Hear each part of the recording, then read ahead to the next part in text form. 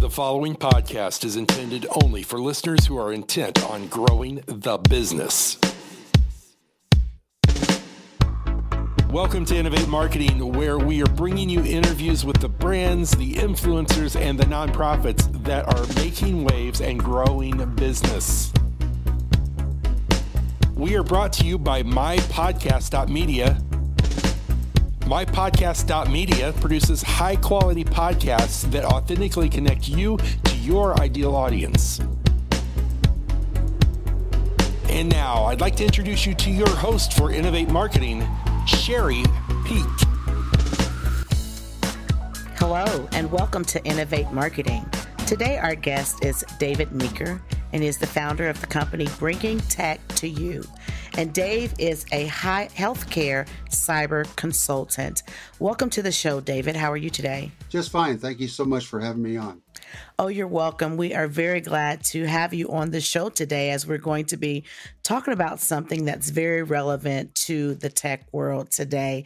So, Dave, as we get started, can you tell me what a healthcare cyber consultant is? What is your work like? What does that profession entail? Sure. I help develop a circle of trust with top-level executives by protecting their cybersecurity and data. And what that mainly means is I'm on the proactive side. I'm working with people and companies to think proactively before they have to call in all the troops to get them de-hacked and unbugged. Now, we know that 85% of businesses that are hacked, they do not survive. That's right. And so this is an area that you're able to step into and help those who might have issues during that time, or even preventative measures that they could take to help them make sure that their systems are secure. And that's a percentage or a stat that I didn't just pull out of the air. That came from the actual cybersecurity squad of the state of Indiana under Homeland Security. And it's not the immediate hit that many people go out of business. It's from all the lawsuits and fines and regulations they've broken that happens over the next 2 to 3 years after the hack.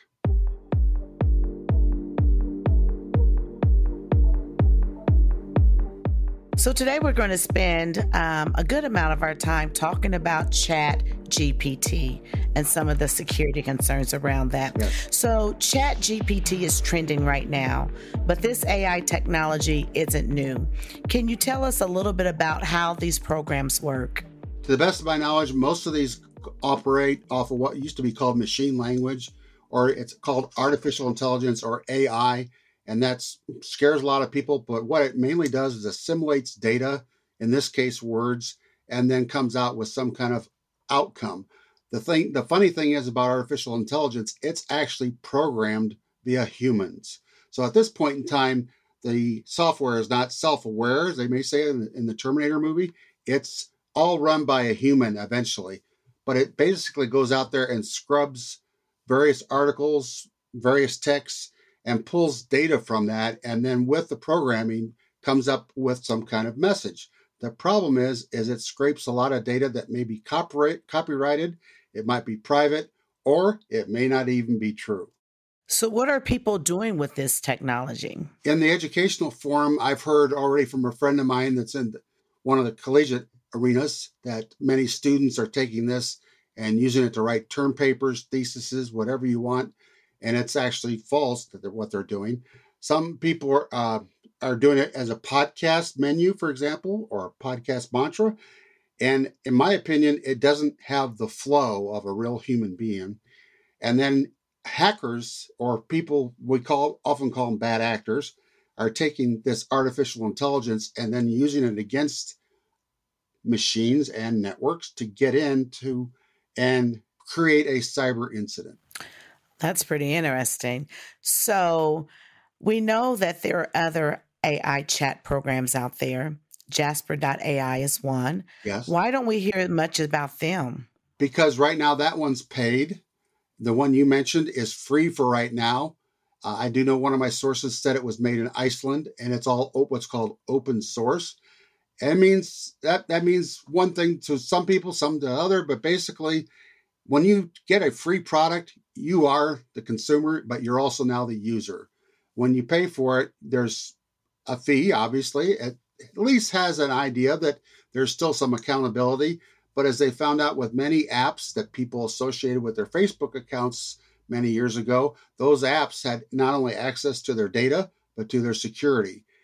Google came out with a new AI program. You haven't heard much about that yet, but Google has a better security for the most part, but only time will tell. I hope that makes sense. It does make sense. Let's go a little bit further into the marketing aspect of this.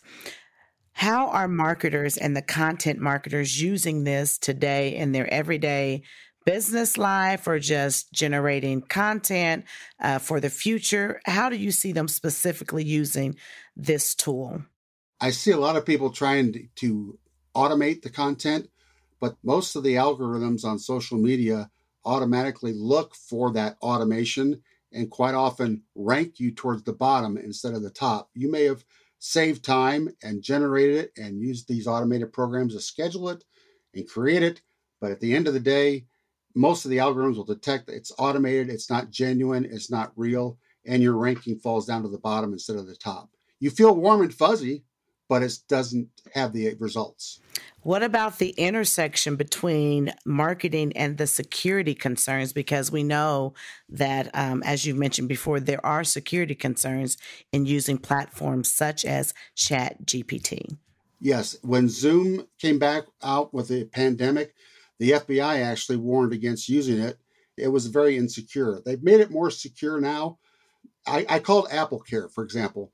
Apple has a very secure platform. In 2016, the military switched from a non-iPhone application or a Droid to an Apple. They switched to that. I called Apple Care and said, "What do I need any antivirus with my iPhone?" They said, "No, everything is included with the iPhone." I says, "Well, how do you feel about third-party applications?" "We do not recommend any third-party applications, period." What does that tell you? That means technically the less apps you have on the phone, you're more secure you are. I thought it was kind of interesting knowing that you were going to be our guest today. And when I got on social media today, this is one of the first posts that I seen about. It was about AI and the Super Bowl and how it was used. So it's not just being used on a small scale marketing level, but even on a grander scale as well, as we've seen with that. Let's talk about, their security concerns with the marketing, content marketers. But for everyday people, what are some of the security concerns for the average person that you can see? Yes, and what I try to do is I try to help businesses and everyday people in their home life understand what the risks are, because it's called cyber hygiene. Just like you brush your teeth and you wash your face in the morning, same thing with the cybersecurity or just plain old good passwords and password protections. If you don't take your bad habits can carry over into the workplace. What does that mean? Everybody and their brother with their appliances now want to take your appliance and hook it up to your home network.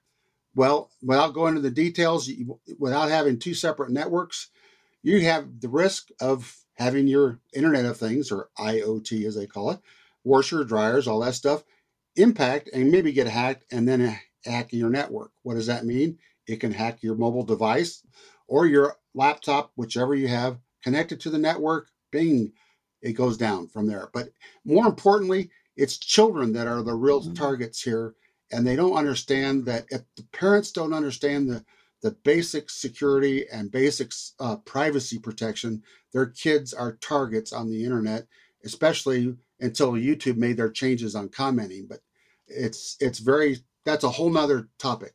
Interesting. Very interesting. So I heard you mention the U.S. government prior conversation we were having. I've heard that the U.S. government doesn't allow employees to use it. Yes. Why is that? Well, that should be a red flag right there. When you see that, and all the conspiracy things aside, I belong to what's called InfraGard, which is the civilian part of this FBI cyber squad, and I get the facts all throughout the elections and all that. The rigmarole they went through, I just went by the facts. And when the government tells you that they only want you to use your phone or their phone, with their network or their security protocol with their network, and you have to go through all these things to make sure you get into the network. Well, as I say to small business owners, sure, cyber hygiene can be a pain in the butt, but would you rather just be out of business? Because that's also a pain. So, and as we're looking at this technology and it's becoming more familiar, not just with marketing, content marketers, but everyday families. You mentioned children are a target, a real target with all of this. Yes. What should we be careful about when we choose to use it? Are there safeguards that could be put in place while Yes. we're using it? And if so, what does that look like? I would say that is the rule in our house was if you're under 18 and I'm paying for your phone or paying for your internet, I am the parent. I own the bill. I have the responsibility. There are safeguards in place, but more importantly, it's just like when my kids acted out, I just gave them a look and they knew, whoop, I need to do that. You start that, and the same thing with anything electronic. In many cases, I have one daughter that doesn't even let their kids get on the internet until they're a certain age. And that's probably not a bad idea. The problem is the latest, greatest things from a calculator that's actually an icon for a bullying app that you don't know about until you go to some of these bullying places, or some of these other sneaky things. They have their real Instagram account, and then they have the one for the parents to look at. They think they're being sneaky even as teenagers, but they're actually being targeted. So it's that hard decision of starting earlier. No means no. Same thing with the internet and phones. I would go with this carrier like Verizon that's actually secure and has some parental controls in it. Very interesting there. And I know like sometimes parents are just clueless, about some of the new technology that is out there. So I love that you brought that point to the forefront, because not only are adults using this, but children also have access to it as well. We've talked about our focus has been pretty much on the safety concerns and things that we should be worried about. But how should we treat this until the bugs are worked out, or will they be worked out? Basically, you can only protect yourself against the next thing, because technology is changing so fast every day, every hour, every second.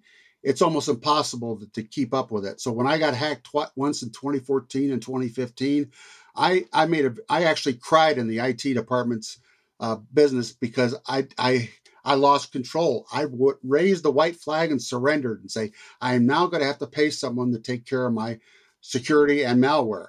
And that's the thing, the pain point. It's no longer a kid in someone's basement next door hacking into your system. It's someone international. They don't rob banks in person anymore. They rob them electronically. The same thing with your privacy, your security, your dignity, and your kids' safeties is all robbed over some kind of connection. And the problem is, where's that connection and why don't I know about it? And this is exactly where your company can come in handy, right?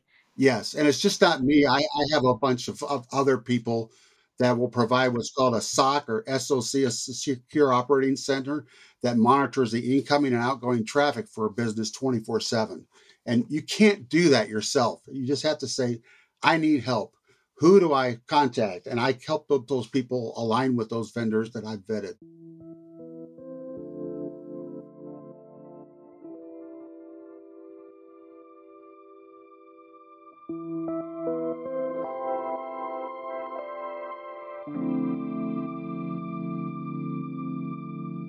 So, Dave, as we wrap up our conversation, what would be your final thoughts or one tip that you would leave with our listening audience today as we continue to explore how we stay safe in a cyber world? Just like when you're 16 and you're going for your driver's test and you actually check your mirrors, check your seat position, and all these things in your car before you pull out into traffic, the same thing with cyber security and internet awareness. It's to be aware, be careful, and be informed, and trust the data. Don't go to the conspiracy theories. Trust the data and trust your circle of influence, that people that know about this stuff. For those, Dave, that would like to connect with you beyond our time here today to learn more about the services that you offer, or even how to further protect themselves in cyber world, how can they reach you? You can go to bringingtechtoyou.com, and that's TECH2YOU.com. Or you can Google my hashtag bringingtechtoyou.com from a browser anywhere in the world, and my content will come up. Okay, Dave. Well, thank you so much for taking time out of your schedule today to be with us and share this very useful information. We really appreciate you joining us today. You're all more than welcome. Now, friends, that's all that we have for you today. So until we chat again, stay safe and be great. That brings us to the close of this edition of Innovate Marketing. We're glad you tuned in. Innovate Marketing is brought to you by mypodcastmedia. Mypodcastmedia produces podcasts for brands, influencers, and nonprofits. Find us online at mypodcast.media. Your producer for Innovate Marketing is Beth Freed. Executive producer, Sean Neal. And your host is Sherry Peak. We'll see you next time. Be sure to tune in.